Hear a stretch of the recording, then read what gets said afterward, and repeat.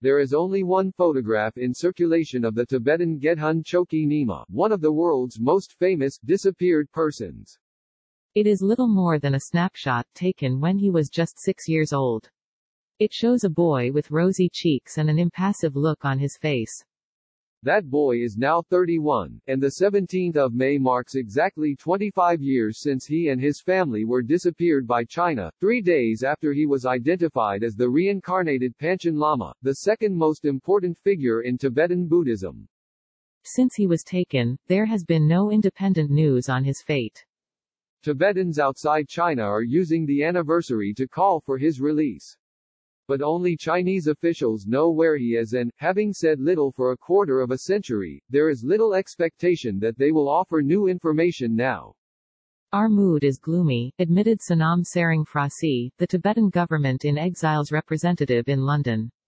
For those who want the Panchen Lama freed, it is an understandable position. The case shows the power wielded by China's leaders, who can make someone vanish completely with few consequences for either themselves or their country. The UN Working Group on Enforced or Involuntary Disappearances has been trying to find out what has happened to Gedhun Choekyi Niyima since 1995, but it has discovered very little. A few weeks before the 25th anniversary of his disappearance, it gave the BBC this statement about its efforts. The government of China has responded several times, but the information provided was considered insufficient to clarify the case and it remains outstanding. In 2013, the working group asked the Chinese government to allow it to visit the country. In its annual report last year, 6 years after that request, it said it was still waiting for an answer. The working group hopes that a positive reply will be received soon, the report noted, perhaps a little optimistically.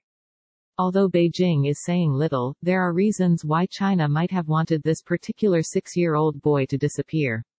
In Tibetan Buddhism, the Panchen Lama is outranked only by the Dalai Lama, who fled Tibet in 1959 and became an alternative source of power for Tibetans who resented Beijing's control of the Himalayan region.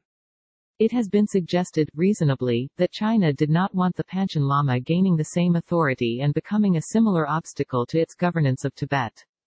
After Gedhun Choekyi Niyima vanished, China chose its own Panchen Lama. Many believe it will also choose its own Dalai Lama when the current one dies. Down the years, the Chinese government has provided some information about the missing Panchen Lama, even if it was just to deny anything was wrong. Immediately after his disappearance, it told the UN Working Group that there has never been a case of disappearance and kidnapping of the family of the reincarnated child. It said the claim was a fabrication dreamt up by the Dalai Lama group. The following year, 1996, the story changed. China said a few unscrupulous souls had tried to smuggle the boy abroad and so his parents had asked for protection, which it was supplying. Despite the security, Beijing said the boy and his family were living normal lives and did not want anyone to bother them, something it has repeated often since then. Occasionally, the Chinese government offered a glimpse that not all was well. In 1998, it told the working group that the Panchen Lama's mother was serving a prison sentence, although it is not clear what for or how long she was incarcerated. At times there have been other sources of news.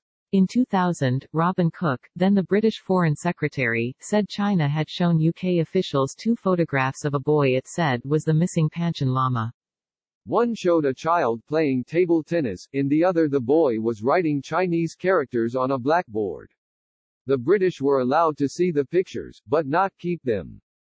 In another encounter, Tibetan officials told me, on a reporting trip to Tibet in 2007, that the missing Panchen Lama would like to live in peace and does not want to be disturbed.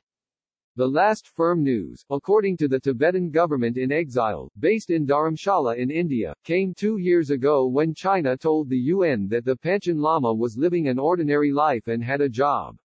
The Chinese government declined to update that information for this article. Professor Jeremy Sarkin, who served on the UN Working Group from 2008 to 2014, said China had clearly disappeared the Panchen Lama in contravention of UN human rights rules. The words the Chinese use do not refute reality. They took him and his family, he said. We should be allowed to check he is safe. The fact that China shies away from openly admitting what it has done is not unusual, said the professor, now at the Nova University of Lisbon. No state wants to acknowledge they disappear people. But Mr. Sarkin said there was little anyone could do about the disappearance, and little pressure to try. Robert Barnett, who has long followed Tibetan affairs, said China's repressive policies in Tibet had the support of most of its citizens. China hasn't succeeded in winning Tibetans over, but that doesn't matter if 1.4 billion Chinese people believe you were right, said the expert, now at the School of Oriental and African Studies in London. But he said Chinese leaders would never be able to relax and enjoy their power in Tibet. It's a fragile construction. They will spend the entire time living in fear that the whole system might collapse. That might be so, but it is testament to just how securely China controls Tibet that the Tibetan government in exile has rarely been able to use its own sources to get news of Gedhun Choekyi Niyima. 2 years ago, the Dalai Lama said he had reliable information that he was still alive, but there has been nothing since. Sonam Sering Frasi, the Tibetan government in exile's representative in London, said they could do little more than hold on to that one photograph of the 6-year-old boy. Mr. Frasi said it is hung up by Tibetans in monasteries and homes outside China, the focus of prayers and reverence, and of the hope that one day they will get to see the man he grew up to be.